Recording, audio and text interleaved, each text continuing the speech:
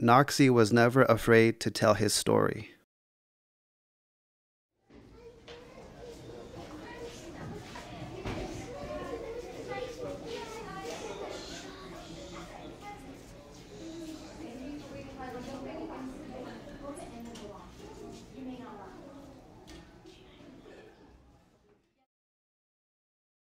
Hello, my name is Nokwsi. It means star. Now, I have a Cherokee name, but I am also Paiute, like you, and Yakama, like her, and Shoshone. And I'm going to tell you about when I built huge skyscrapers and bridges. Nokwsi was never afraid to meet change. One of my favorite things to do growing up was to go huckleberry picking with my family, and one of the most beautiful sights I have ever seen was from the rising of the sun on a cold mountain morning. The way the beams of light gently push through the trees and warm the air reminds me of how breakable life is.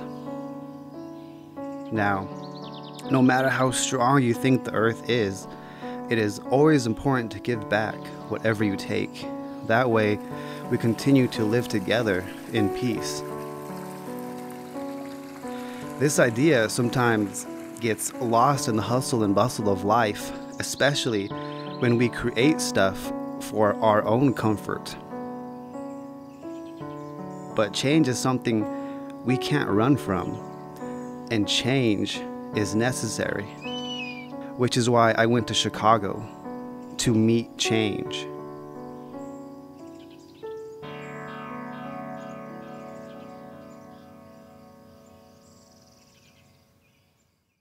Nokwsi was never afraid to be lost.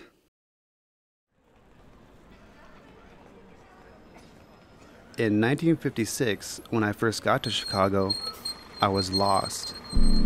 I had no idea where the Indian Center was. Now, an Indian Center is a place where Native Americans can go to connect with people, share ideas, share culture, like why we wear certain things, and get help for whatever we might need. So when I got off the bus, I decided to follow a person that looked like my cousin around for a bit, because he looked like he knew where he was going.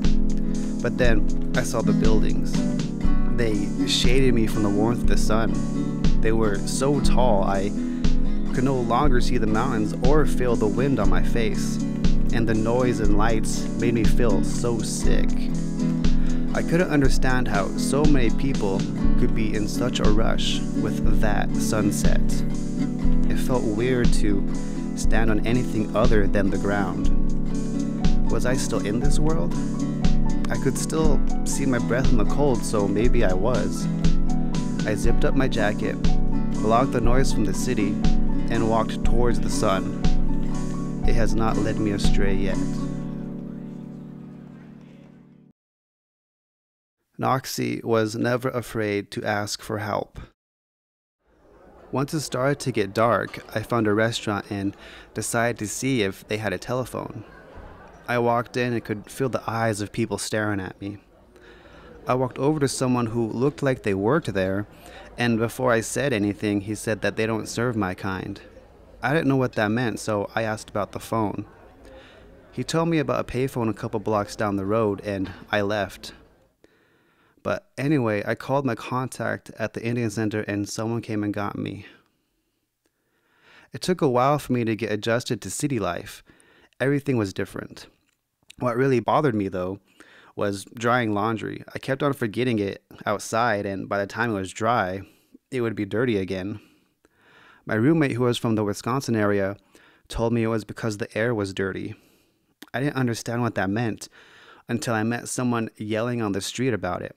They said that it was the steel mills making the skies glow red, and that waste, dirt, and trash was being pushed into the water and beaches, killing the fish. It reminded me of my cousin and his lake in 1944, where the U.S. Navy was practicing different kinds of bombs in it, turning the sunset purple. The shells of the bombs were bigger than my arm. My cousin and I would always wonder why we ever let them practice their torpedoes in our lake. They didn't even have the respect to call the lake by its name. They called it Target 14. I thought about this all while I was working on this very tall building. For some reason, we had decided to work through the whole day, and the sunset was coming up to tell us to stop. Me and my roommate sat and watched it. I noticed from this height, the red glow of the waste from the steel mills did not block the sun, and we could see it as it was meant to be seen.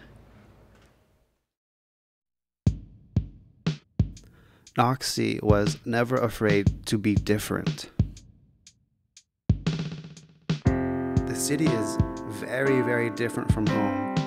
Besides the hustle and bustle, the people can be pretty rude. At work, they call me chief, which irritates me.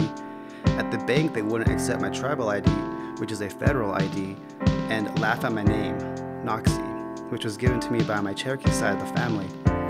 And whenever I mention anything Cherokee, my roommates always make fun of me as if being Cherokee was a punchline. But anyways, it seems a lot of people are afraid of anything different and act out in anger towards those that are different. So no wonder they would treat nature any differently. I was always told to treat nature and animals like your family because without them, we cannot survive. One day when I was feeling lonely, I wrote this poem. The wind pushes us to move, but the smog burns our eyes. The rain heals our bodies, but the pollution blisters our skin.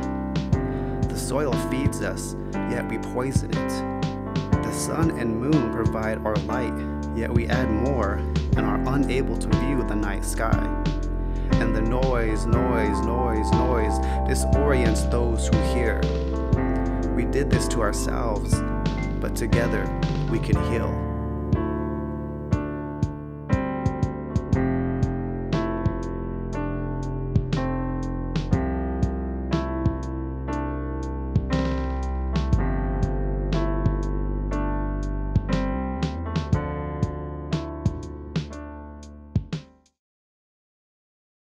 Nokwsi was never afraid to be together.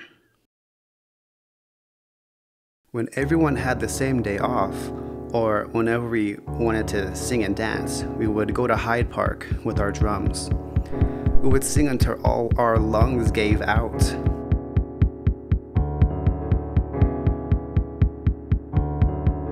These days would always remind me of our dances back home, how fun and peaceful they were.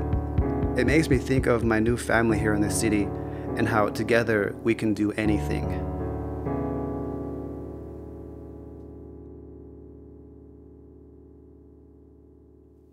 Nokwsi was never afraid of the ending. So what I want you to get out of my story is that the earth and everything in it is our family, and that it is important to know each other's differences in order to have a better understanding of each other. That way we can heal instead of destroy.